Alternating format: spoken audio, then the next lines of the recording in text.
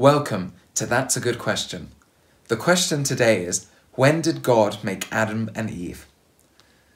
The Bible tells us that God made human beings special and that he called the first humans Adam and Eve, and that all other human beings have come from them. Now, the Bible doesn't tell us when these things happened, but it was a very long time ago. The Bible doesn't tell us all we would like to know, but it does tell us all we need to know.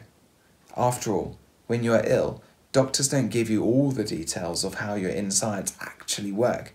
They simply give you something to make you better. The story of Adam and Eve is important. For one thing, it tells us that everybody we meet comes from the same great, and so on, almost forever, grandparents. In other words, whatever we look like, whatever colour our skin is, whether we are young or old, we are all human.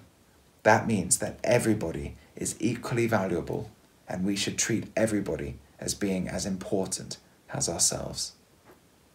To order your copy of That's a Good Question, go to canonjjohn.com.